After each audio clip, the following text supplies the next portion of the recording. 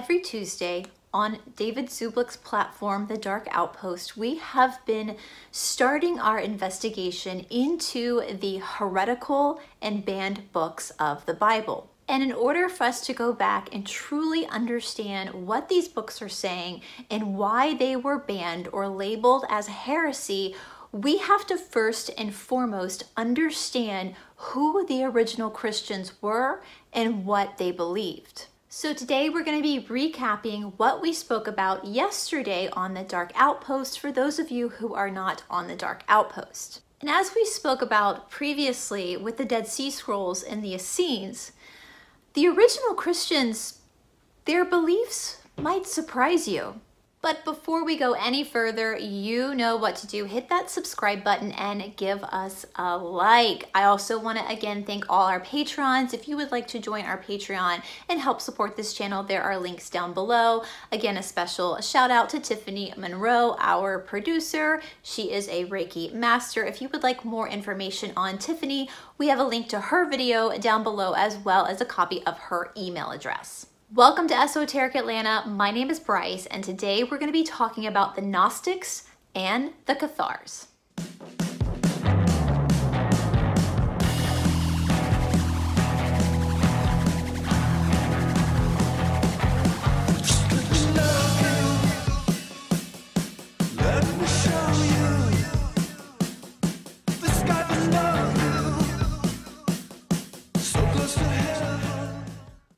From our study of the Dead Sea Scrolls and the Essenes that it is believed that the very first Christians were the Essenes, or the Sons of Light. Again, this was the group of people who lived in Qumran by the Dead Sea who wrote the infamous Dead Sea Scrolls. We also know that after the Jewish war in the 1st century, a lot of the Essenes were wiped out.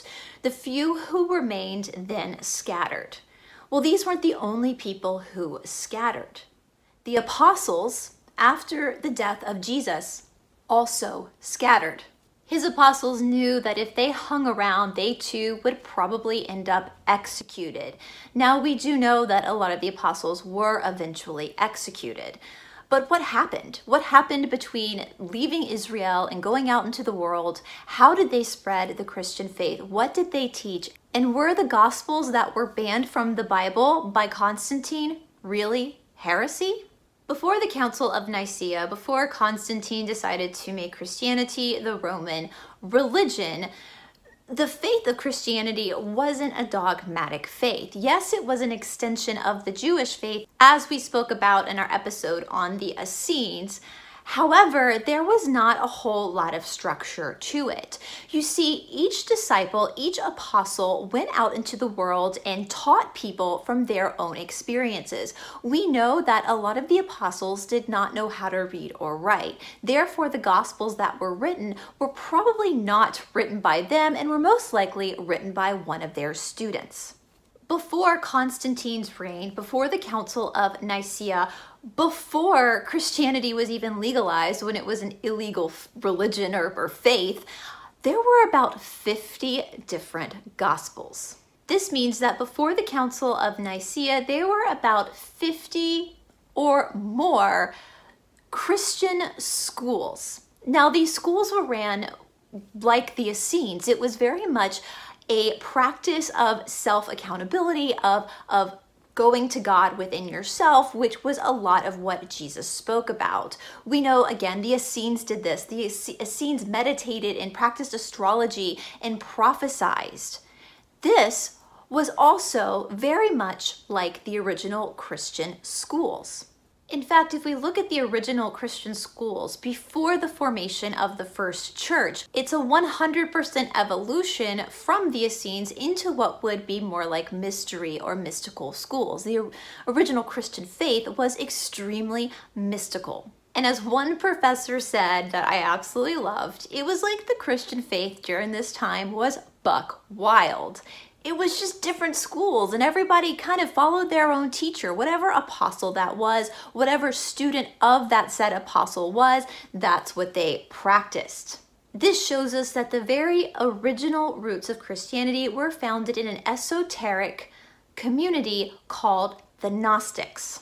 In fact, the root word of gnosis means a personal experience, a personal knowing of the divine through your very own personal mystical experiences as well. They thought that the person's individual relationship with God trumped that of any type of temple or synagogue or religious center. In saying that, they also believe that there should be no leadership. Of course, they had their teachers, but each person was again personally responsible for their own experience. Of course, this is mimicked after the teachings of Jesus. Even in the 4 approved Gospels that we have, we see this very clearly. The Gnostics also believed there was a battle going on between 2 forces. We see this played out in the War Scroll as well from the Essenes with the Sons of Light and the Sons of Darkness. Well, you see, the Gnostics believed that the supreme God was the key to salvation, and that the lesser God, the fallen God, was the force of darkness that was responsible for all of the illusions in our world. They believed that this lesser God was part of the reason that we were separated from the supreme God or the Almighty God. This makes perfect sense to me. Again, this is the Sons of Light and the Sons of Darkness. This is also the story of Lucifer. We know that Lucifer was created by Almighty God, and in the very beginning, he fell from grace because he challenged God by wanting to rewrite the script.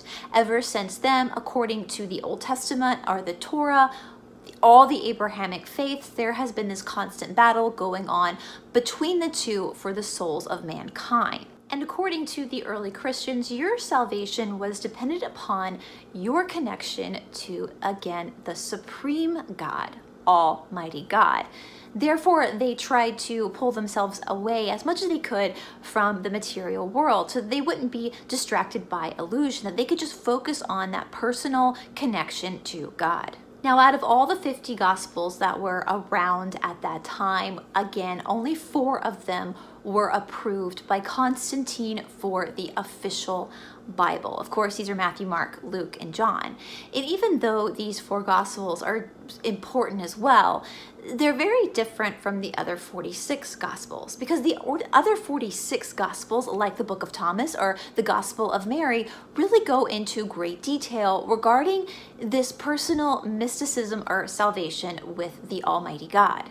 It's pretty easy when we step back and look at the full picture why Constantine labeled all the other 46 Gospels as heresy. If you allow people to have individual sovereignty and individual freedom over their own salvation, well, you can't control them at that point.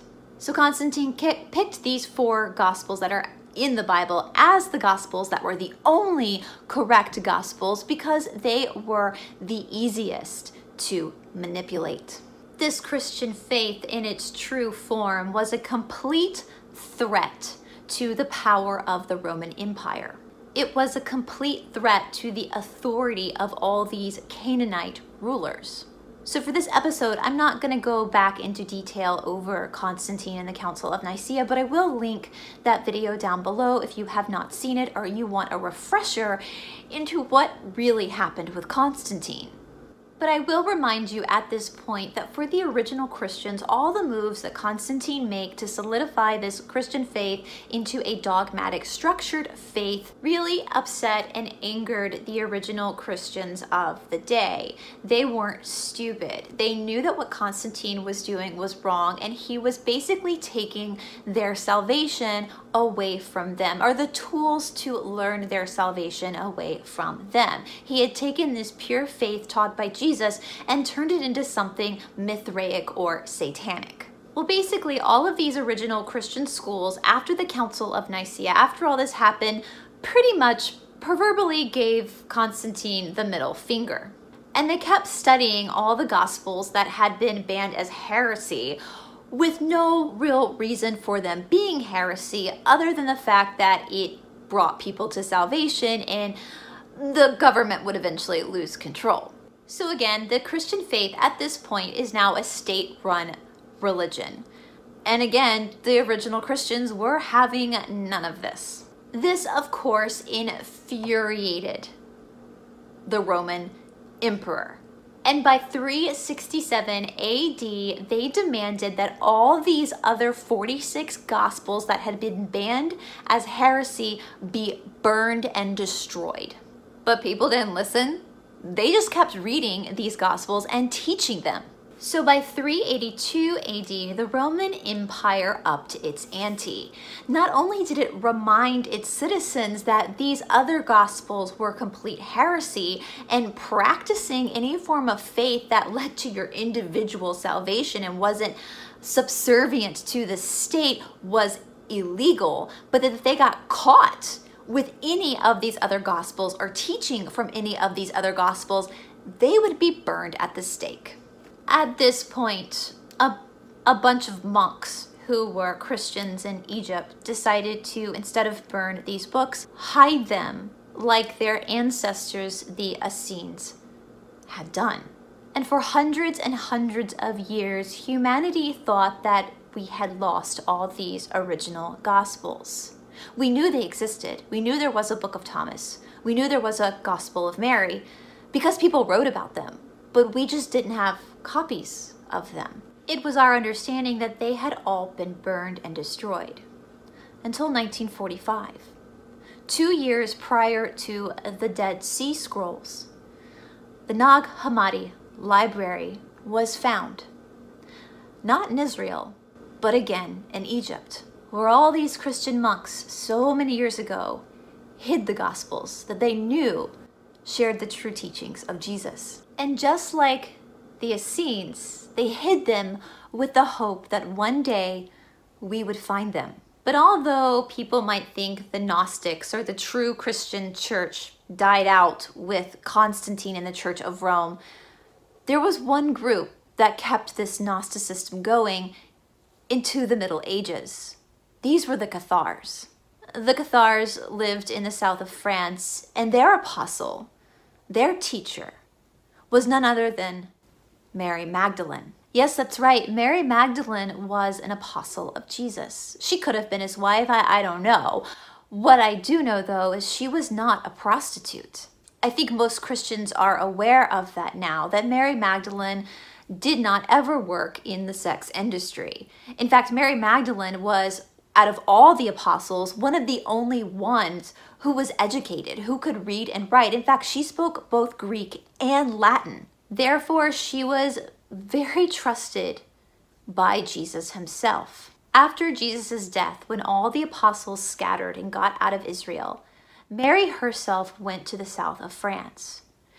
Now, as all the other apostles were martyred and executed for teaching their faith, Mary was left alone to spread the teachings in what was then Gaul.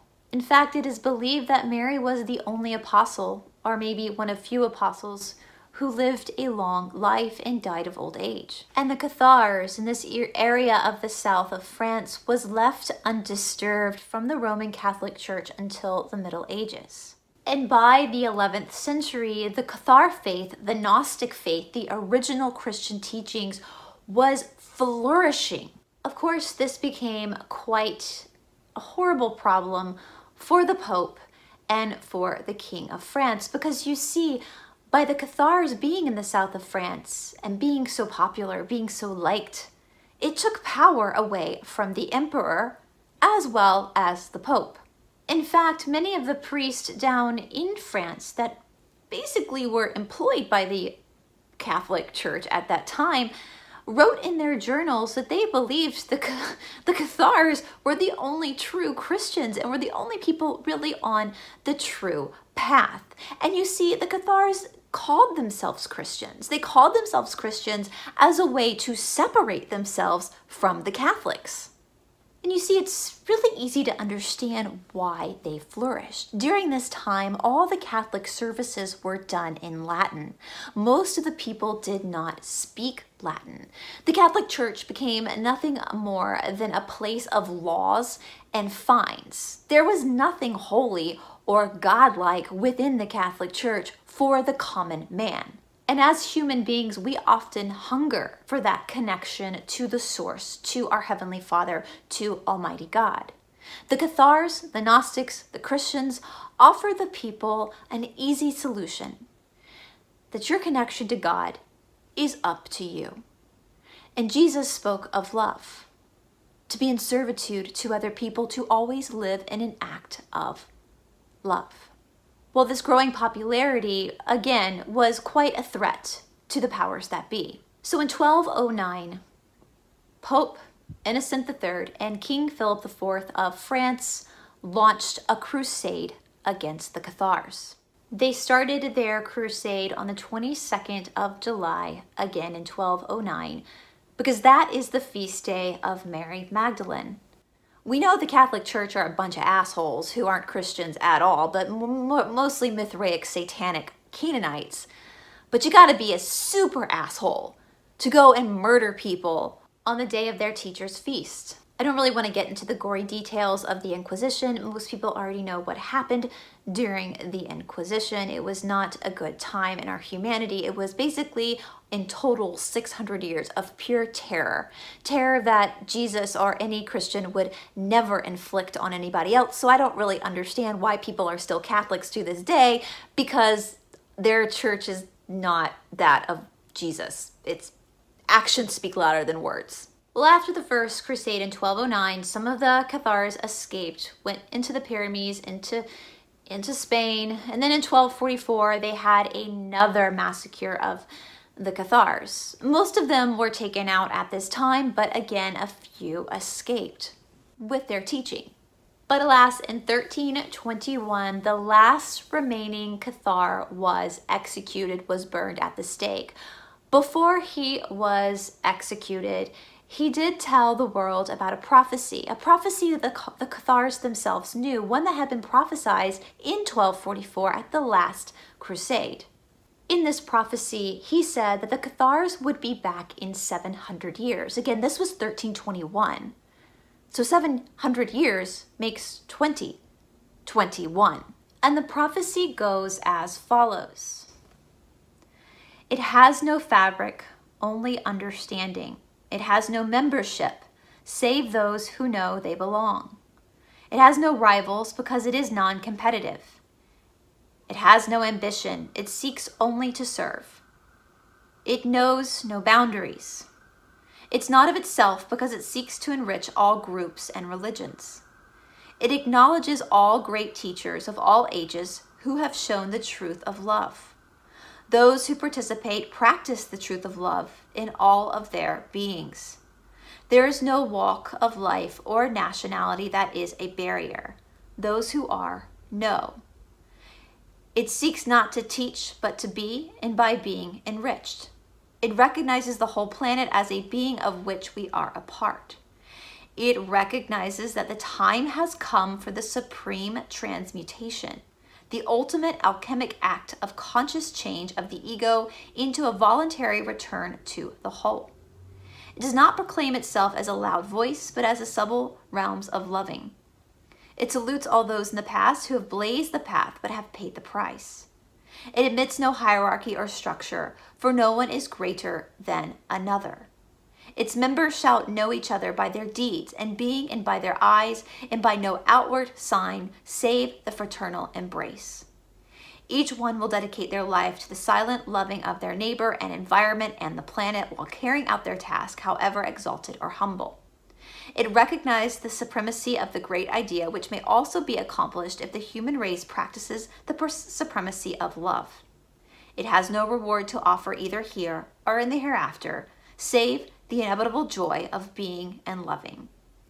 Each shall seek to advance the cause of understanding, doing good by sleeth, and teaching only by example. They shall heal their neighbor, their community, and our planet. They shall know no fear and feel no shame, and their witness shall prevail over all odds. It has no secret, no intention, save that of a true understanding of the power of love, and that if we want to be so, the world will change only if we change ourselves first. And all those who belong. They belong to the Church of Love. It's a pretty powerful prophecy for the coming year of 2021. It does fit into the war scroll that we talked about last week. About at the end of this battle between darkness and light, there will be only light left, where people will live in a golden age. We know that we're coming into the age of Aquarius. The prophecies seem to be fulfilling themselves. And at last, the true teachings of Jesus are coming to fruition. Now, there's one other thing about Mary Magdalene. As I said, she was one of the only apostles who had an education, who could read and write. And again, regardless of whether she was Jesus' wife or not, who knows, he did rely on her for a lot of things. He told her things that he didn't tell other people. Well, it is believed that Jesus himself also knew how to read and to write. Of course he did. He turned water into wine. Reading and writing was no big deal for him. Well, did you know that it is believed that Jesus also wrote his own gospel? A gospel that was banned as heresy by the church. It is believed that Mary Magdalene was in possession of Jesus' gospel, and this was called the Book of Love. Now, many people believe the Book of Love has been destroyed over the years, but others believe that it still is hidden somewhere, either in the south of France or in the Pyrenees. Now, next week, we will be going into the Book of Thomas. That's the first book we're going to dive into in our list, our long list of banned books that have been banned by the Vatican. Of course, yesterday on David's channel, we went into way more detail than I just gave you. This episode today was just kind of the Cliff Notes version of the Gnostics and the Cathars. Obviously, I ask each person to do their own research. And for those of you who are still struggling with the fact that you maybe believe or have been taught that these books are heresy or that the Gnostics and the Cathars are heretical groups, I ask you one thing. Why do you believe this? Do you believe they're heretics because somebody told you they were? You see, the Pope has no authority over you. Your priest has no authority over you. This is not just my beliefs as a Protestant. This is actually in the 4 Gospels that are in our Bible. Jesus is very clear that our relationship with God is between us and God. When you were born, God anointed you with consciousness. This consciousness was your lifeline to him. If God had planned on anybody else being involved in your relationship with God, he would have given the anointing of your consciousness to a man to anoint you with, like your priest or your pastor, but he didn't. He gave it to you himself. So I would ask everyone from the bottom of my heart, do not allow any human being to come in between you and God. I would ask that each person listen to this information on these banned books and do with it what you will. Pray about it, reflect on it. You see, the Catholic Church has lied to us a lot. We know Mary Magdalene, for example, wasn't a prostitute. They lied about that. If they lied about that, what else have they lied about? Why did they want to smear Mary Magdalene so much?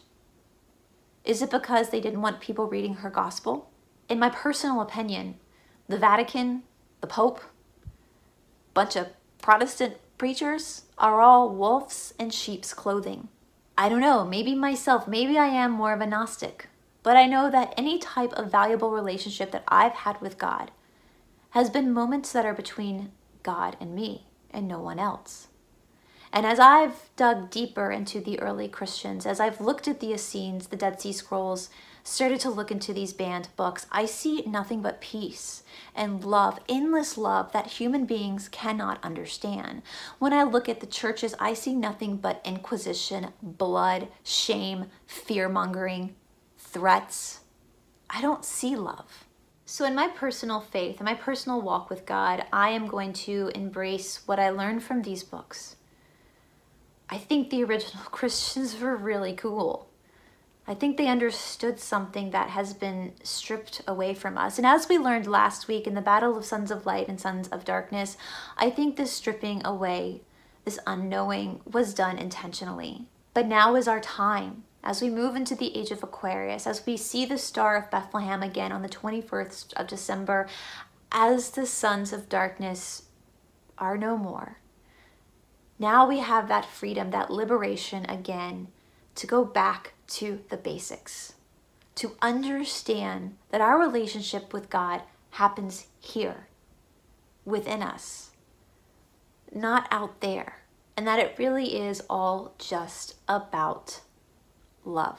All right, guys, I hope that you enjoyed that. Once again, I will link all of our videos that we've done as catch-up videos for the Dark Outpost down below, so you can go and watch all of those. I think I am going to create a new playlist, a playlist of like Dark Outpost stuff, so you guys can like go through the playlist in the future if you want to review some stuff, some cliff notes of what we talk about with David. Of course, over on David's channel, we run it differently than here. Here it's just me, so it's more like storytelling. We're over there, we're able to kind of dig through the information and banter and talk about it, and we can take in questions from viewers, and it's more of like a group effort. So if you want to go over to the Dark Outpost and watch us on Tuesdays there, I'll put a link to that below. Otherwise, I'll be catching you here on my channel. On Friday, we're gonna go back to Scotland for another story based in Scotland. I'm having so much fun studying the Scottish folklore. After Friday, we're probably gonna depart from Scotland for a little bit to do some Christmas stuff. I hope to go back though and do more stories from Scotland because I'm really enjoying the Highlands and all these crazy mystical stories and folklore. It's super cool, and I really hope I get to go visit Scotland again once our world is back in balance.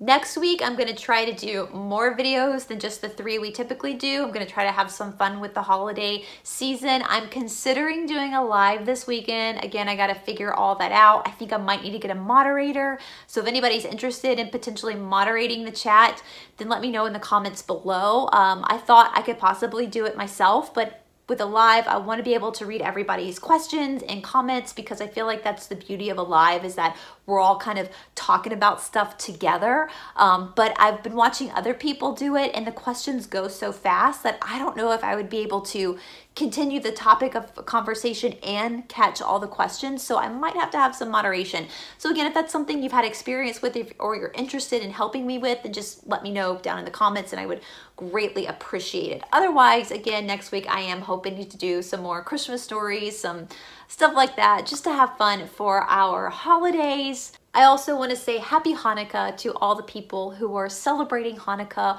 right now. I believe it's like maybe towards the end. I'm not 100% sure. I'm filming this earlier than the day it's airing, so I'm not really sure what night we're on, but I bless you this Hanukkah, and I hope that you're having a wonderful celebration with your family. I'm hoping next year in 2021, my goal is to incorporate some of these Jewish holidays into my year, like Passover and Hanukkah, all that stuff. That's kind of my resolution for 2021.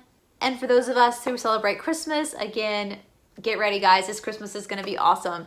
And again, we're going to have fun next week as we build up to it.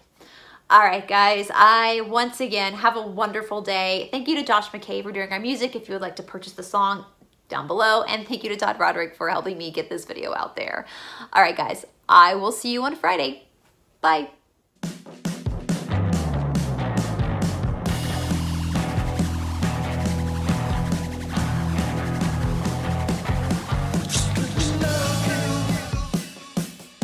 Let me show you the sky below.